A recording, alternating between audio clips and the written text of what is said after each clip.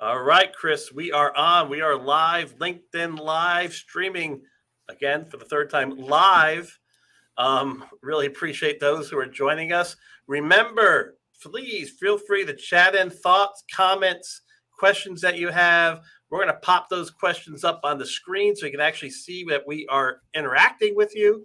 And we love that type of interaction, Chris and I both.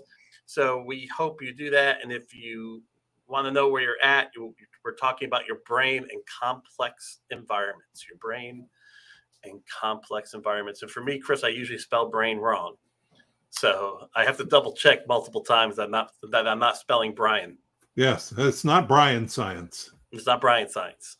So without further ado, Mr. Casey, let's hit this thing. What do you got for me? Well, you know, David, I think it's probably good to start with a little bit of a foundation in terms of why the more biologic or neuroscientific approach to management and analysis, if you're in the BA world, how that plays into your day-to-day job and actually minute-to-minute activities. So tell us a little bit about the the background behind this and why it's so important.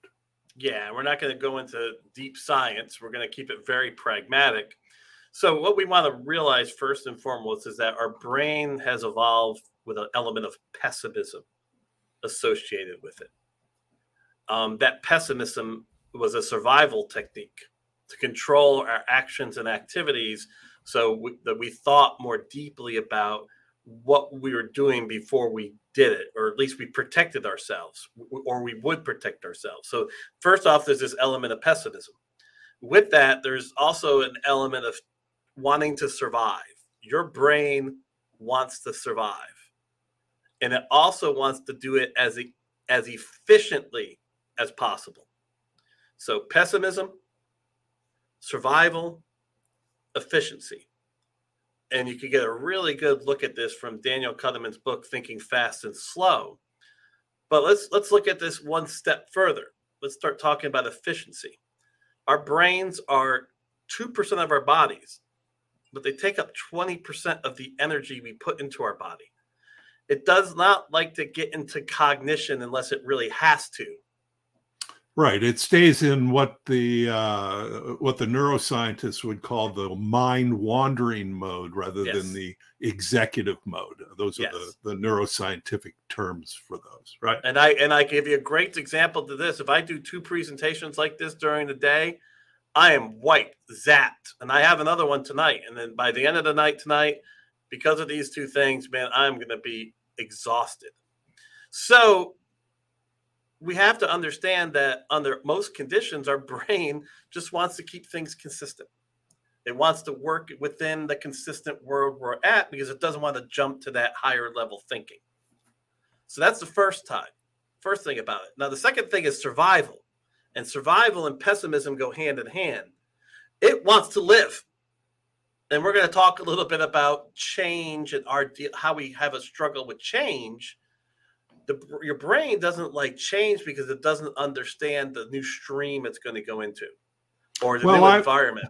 I might challenge you a little bit on that. Okay. In that our brains are actually wired for novelty. So while I don't disagree with your pessimism assertion, the brain responds very well to change, except change on its own term.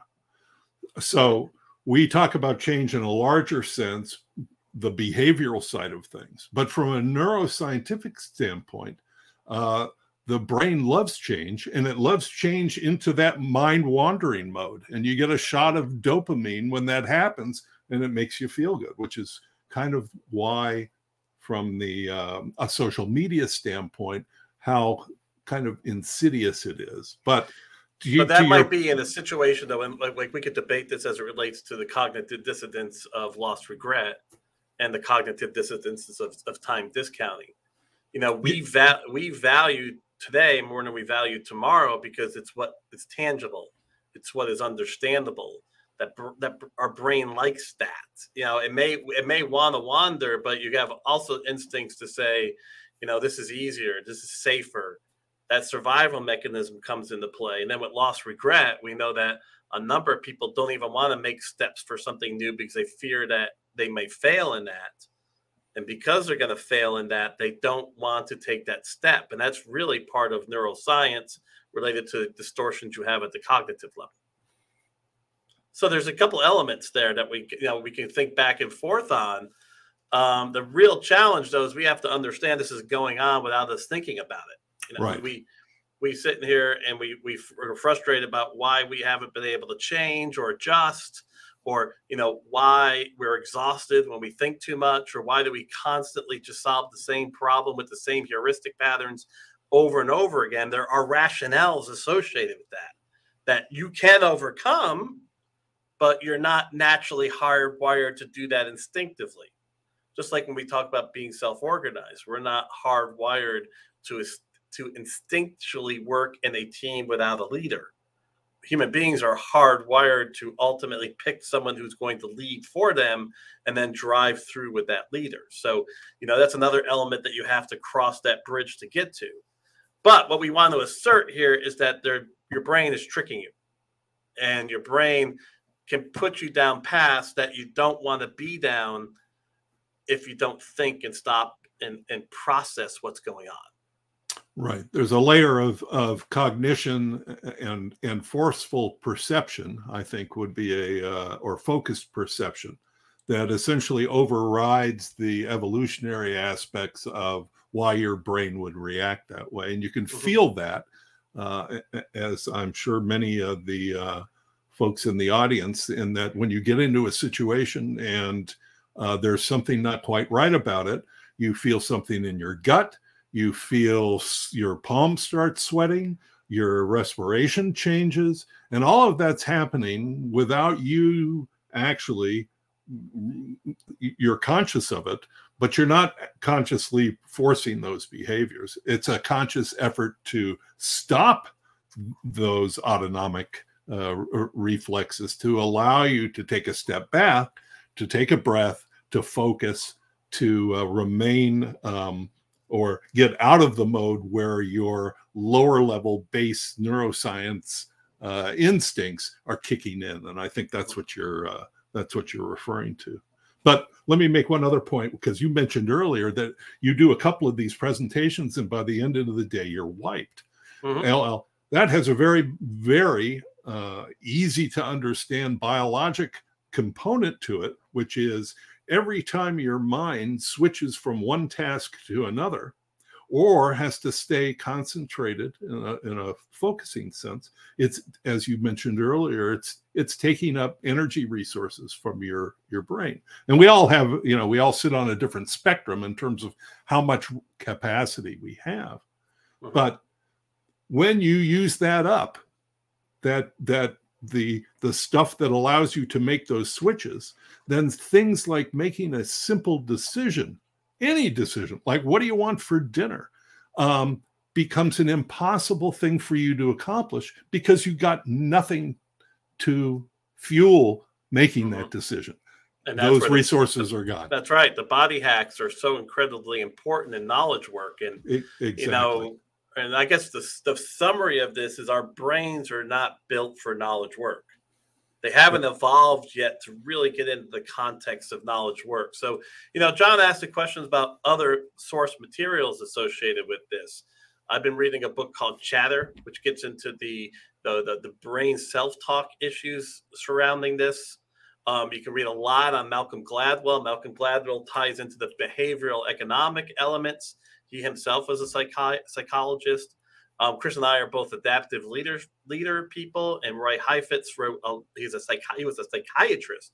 Then he moved into the idea of adaptive leadership, taking into consideration a lot of these mental games and physiological games that happen with us. So, Chris, is there any other source material you want to throw out there besides practical adaptive leadership? The book Chatter, David and Goliath is one. The Tipping Point's another one. I found my go-to source, at least for the neuroscience, and it gets a little dense at the beginning, or towards the end, I should say, is Daniel Levitin's The Organized Mind. It came out in 2014. Oh, great resource. And that gives a really nice overview of the evolutionary aspects of the neuroscience, but then gets into some pragmatic details in terms of how it affects our daily lives. Excellent. So let's keep going. So we have this picture now. We understand that here's our brain. It doesn't match up with knowledge work. Some ideas about why. Are you feeding it right? So if you're going to heavy cognition, you're going to run out of energy. You got this pessimism slant. Yes, although your brain wants to be curious, it does, but there's other things at play stopping us sometimes from making that step to that curiosity. Let's jump into it in more detail. Yeah, let's dive down a little bit more about the, the emotional distortions or the cognitive disturbances that happen the good in stuff, man. Our everyday lives. The emotional side is really, really, really insidious from my perspective, because I think people forget that they don't hear with their ears and they don't see with their eyes. Our brains process the stuff that's coming into us. And because of the way our brains are set up, that initial response, like Chris was talking about, is very much tied to run, fight, freeze, or fawn. Now the psychologists are bringing fawn into play as well.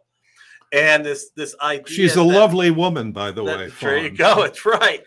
So, if we're in a complex environment, we're thinking in system one that we're just there doing the things we're used to. We get hit with a scathing email. We know what happens.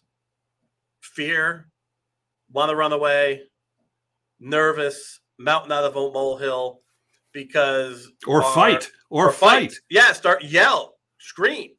So our initial reaction as we're processing information is about survival, and it's about survival really from a physical standpoint, because we are still attuned to protecting ourselves physically more so than mentally.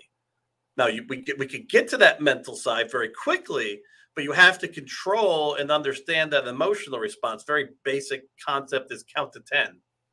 Count to 10 before some reaction to give yourself, as Chris, you were talking about, back up and think about it.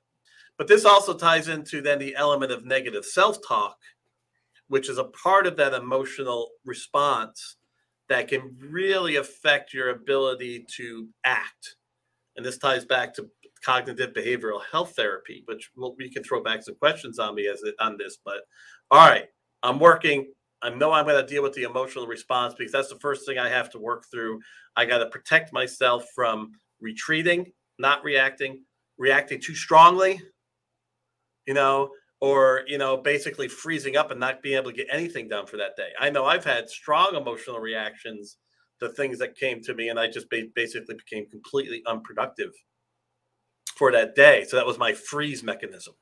Right. Thoughts? No, and that's a great point. The ability, and we're now, right, over the last 10 to 15 years, we have been conditioned, and humans, like most animals, are very susceptible to conditioning. Yeah, system one thinking, man. We're just going to go in the zone. Exactly, and we get conditioned on a minute by minute basis through social media, through broadcasts, through just bombardment of messages that come, into our sphere of perception. And one other thing about that is that we're not all that fast at taking that information in. Our bandwidth is only about 120 bits per second.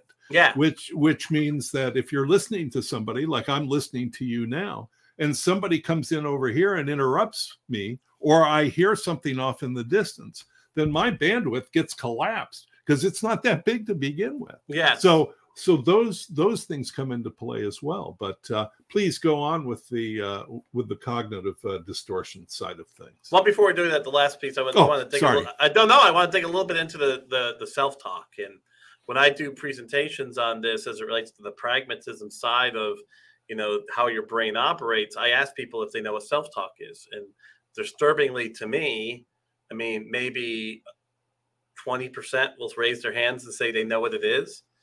And it's the thing that can cause you to not be able to perform optimally and stop you from doing things that you would ultimately enjoy. Your self-talk is what you're saying behind the scenes within your head about all types of things. And the best example I do for this is presentations. More people fear doing a presentation in front of a group than they fear death. It's crazy.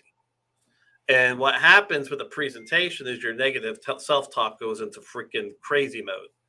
I'm not good enough. I'm not good enough. I'm not good enough. I'm not smart enough. They're going to make fun of me. I'm going to make a mistake. I'm going to look goofy, and nobody wants to look goofy. Nobody wants to look strange, and you get this. And the real big problem with the emotional distortions is that they really start to express themselves physically. That negative self-talk then expresses itself, as you said, Chris, headaches, heart palpitations, horrible stomach problems, IBS. You also have diverticulitis issues. These are all issues. The electrical centers of our bodies, our brain, our heart, our intestines are significantly impacted by this emotional distortions that occur to the point where that's where we talk about stress killing you. Stress killing you is the part of you not able to get control of the emotional reaction that our brains have. And it's usually centered around fear. Although you have fight, we have anger issues as well. But that fear, and you absorb it, and then your body starts to puke it back up because you're not able to control it. And that all centers around that negative self-talk. And that's where the book Chatter is just an amazing book tied to really getting a centering perspective of that negative self-talk.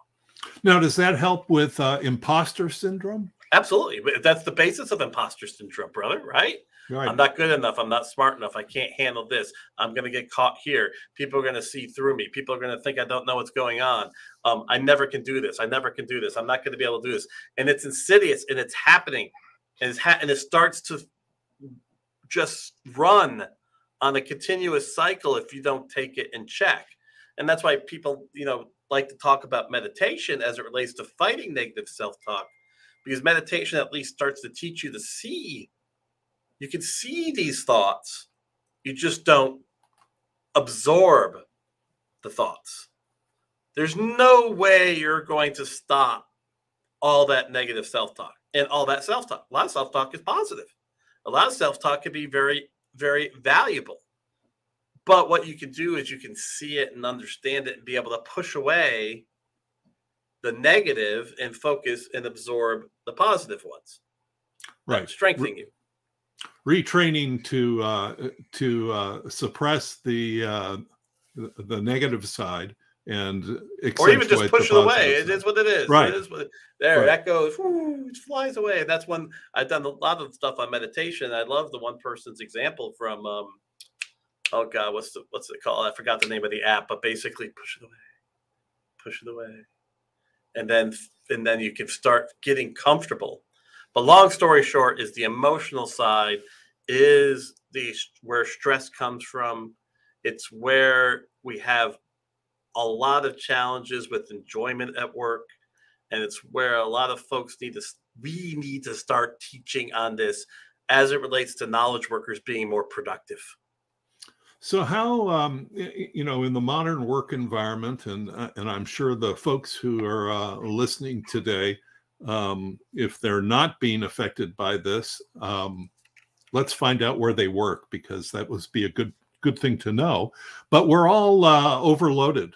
We've got more and more stuff that we need to do, not just in terms of our work life, but our personal lives as well. And our brains can't discriminate necessarily between work and play or home. It's hard. And those look at the TV show Severance. Severance that talks about that, by the way, on Apple TV.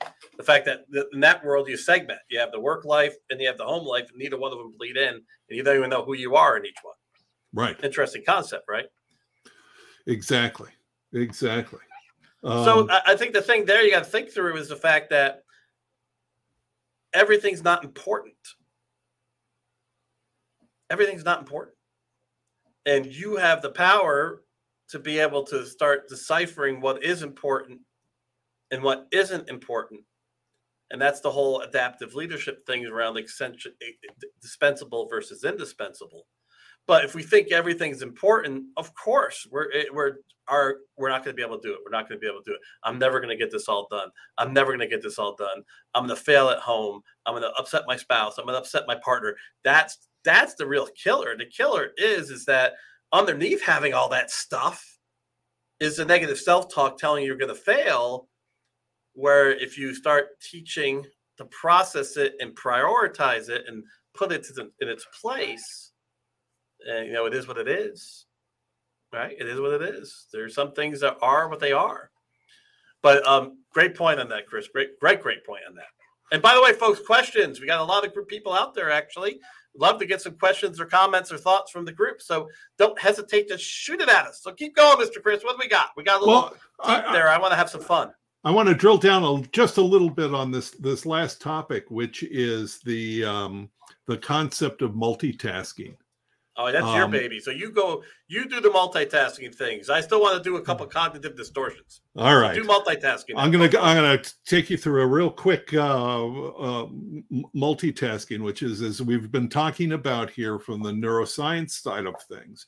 We talk about using up those resources that we have so that at the end of the day, or at some point, it could come earlier than the end of the day, you just run out of juice. Mm-hmm. And it's that juice that multitasking, neuroscience has told us that every time you switch, you're using up that juice. And multitasking is nothing but switching. So if you are in your job and you are reactive, meaning an email comes across your desk, a chat message comes through, a text message comes in on your phone, and your first impulse is to grab it and see what it is. So, and this is what really gets insidious about the multitasking piece is that once you do that, you get a little hit of dopamine because it's novel, right? It's new.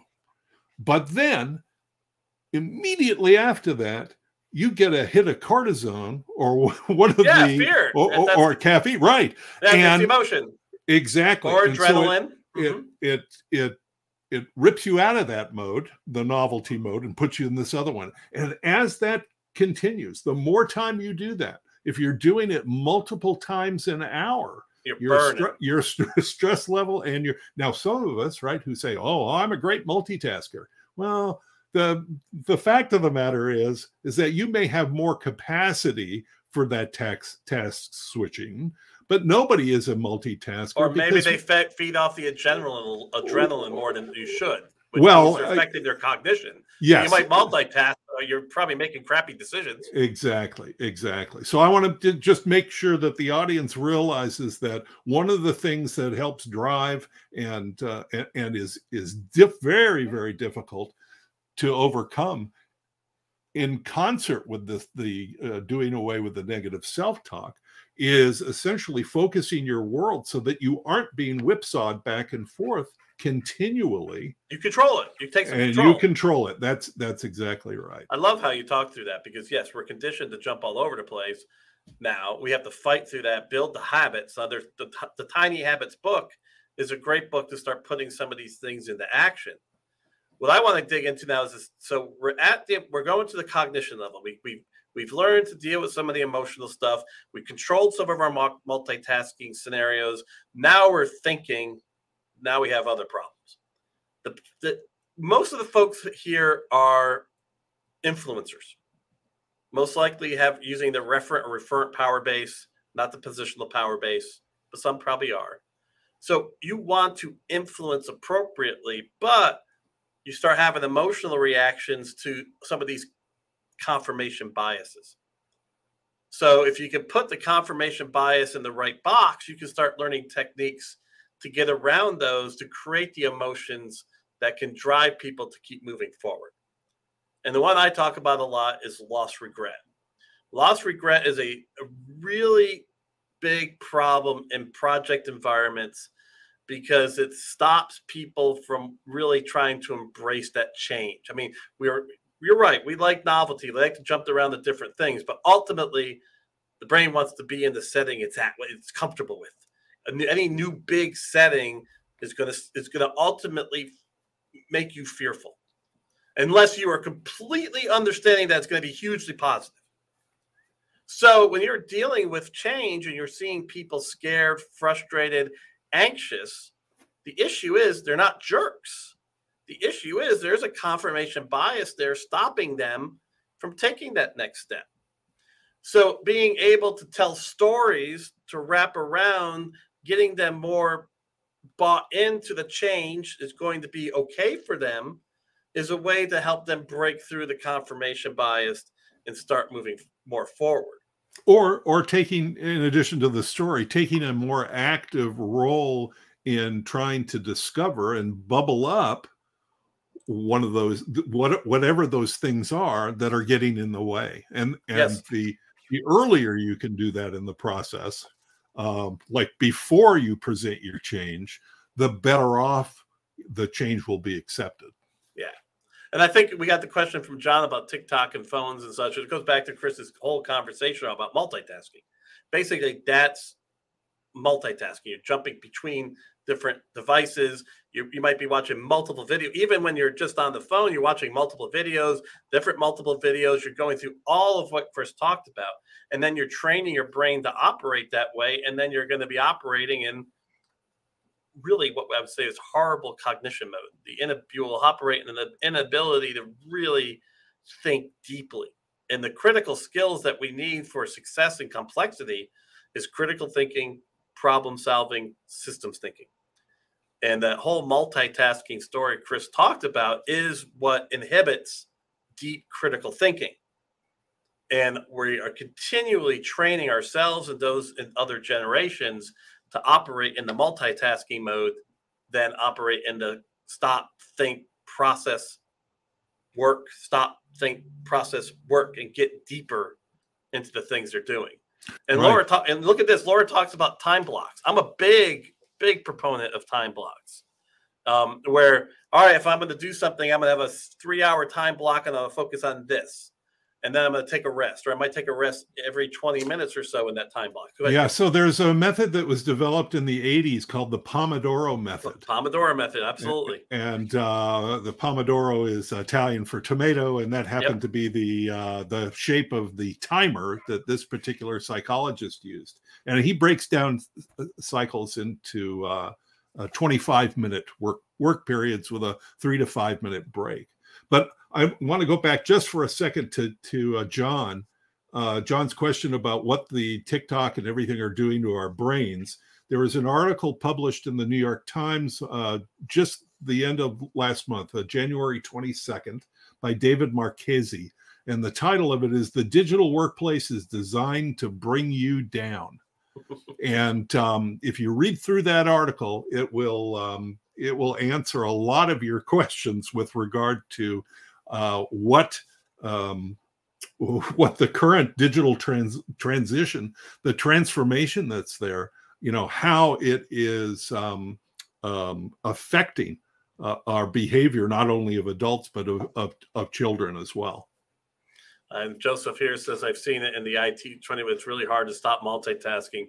What are some of the techniques you use to stop jumping back and forth? And first off, I'm a huge fan of the time blocks, and I'm a huge fan of the Pomodoro method, because those are two great tools to use. Okay, 25 minutes of focused activity here, break, look and see if there's anything important. What's my next task? 25 minutes, or am I going back to the same task to finish it?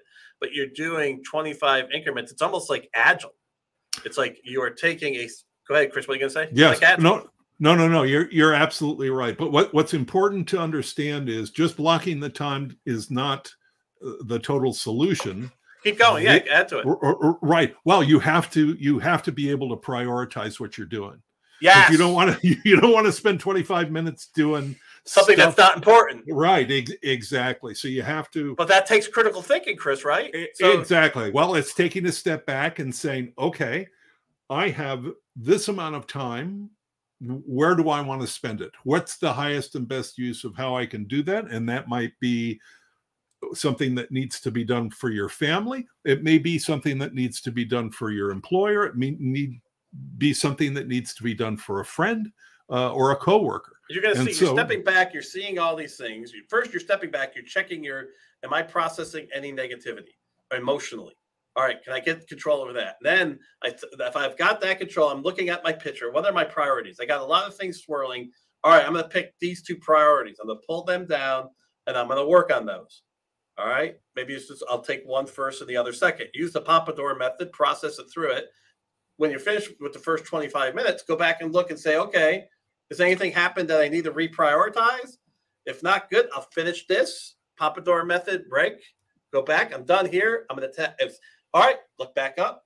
All right, what's happening? Exactly. If you were to pick one of the 7 habits of highly effective people by Covey, in a very old book, but the first habit is do first things first. Yes. So understand, right? Exactly. I had an old manager, man. I had a manager back when I was 25 years old. Georgetown speech said, David, do the hard stuff first, David. I know you don't want to. Do the hard stuff. I mean, man, God, Joan Carroll, it was amazing, and I'm like, to this day, I remember that. Even though I don't want to do that, that's the stuff I got to. It always ends up being that way, right? The highest priority thing is the thing you don't want to touch. Right. Well, there's the quadrant with the urgent and important, and the non-urgent and non-important, and being able to. And this can be done fast. We're not saying you have to. We are told to do this. You just step back, look, process. Okay, 2-2. Think critically. Think about it. All right. Maybe go back and look at your purpose. Okay, purpose was this. Critically think it. Sometimes at an old company I have, we call it the main thing. If you're working, take a step back. Does that tie back to the main thing? But it all goes back to the first step, right, Chris? Pulling back. Exactly. So we're at the bottom of the hour. I still want to hit confirmation bias, but let's hit confirmation bias and let these folks go. But please, any additional questions? Sergey had a great comment. Joe, thank you so much for that question you threw in there. If anyone has any additional questions, go pop them in there. But for knowledge workers, if you're doing all of this well, you have to watch out for confirmation bias. Confirmation bias is probably the biggest blocker to creativity. And it has elements of wanting to be having like-minded people around you, which makes you comfortable. And it just has elements of, we ultimately get fixated and we don't want to see other views because we might be really busy, or, we might have a strongly held belief this is the righteous mind. But when people do suffer from confirmation bias, we have to check ourselves. And one of the best ways to check ourselves in confirmation bias is listening to dissenting ideas. Forcing yourself to hear somebody else give you critique, or reading something different tied to that, and then allowing some conflict. Though conflict, seeking other perspectives, allowing for dissenting voices, or some of the key elements of learning to break confirmation bias. But Chris, as you know, it's so hard. It's so hard. Well, the great creator, Neil Simon, said in writing comedy, there is no comedy without conflict. Yeah. If you kind of keep that in the back of your mind as well as you look at these things, it it kind of helps to put things in perspective, and that the conflicts that are there are really ones that are created. They could be created externally to you, in which case it's like, well, that's you. But they also can be created internally as well. And recognizing those things, as you put out, to get those cognitive distortions under control is a very powerful concept if you could master it. Man, well, it's been a pleasure, Chris. Thank you all. Looks like we don't have any additional questions at this point, but we do monitor questions afterwards. So if you wanted to pop something in, we'll go back and take a look. I think we're done. We're done. Very good. End our broadcast. Thank you all. Have a great one. Thanks, David. Bye. Thanks, everybody.